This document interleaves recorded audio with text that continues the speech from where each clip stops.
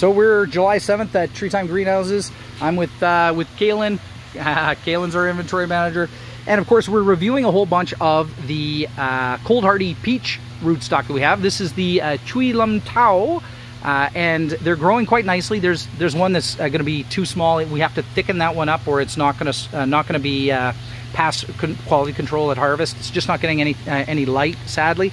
That's what happens. We do get we lose some because of that with some of our growing methods. We have chosen to chop some of the tops here to give some more light to it.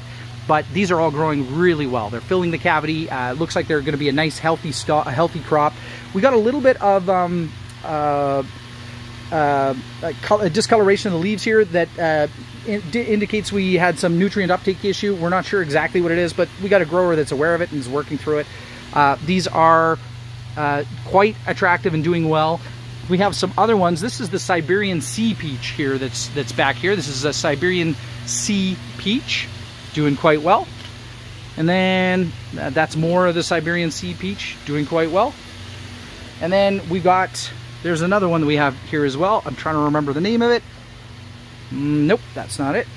I believe this is it. This is the Chui Lum Tao Peach is what the tag is saying. So there's more of that. There's actually 3 different types. The Siberian C, the Chui Lum Tao, and the Chui Tum, I'm saying it wrong. I will try to get it right, or check out TreeTime.ca for updates. We should have these available for after harvest and available for purchase beginning in November of 2022. Please take a look. Get yourself a cold hardy peach rootstock, and they also produce fruit. And they are edible, maybe not choice edible, but they will survive and produce fruit in colder regions.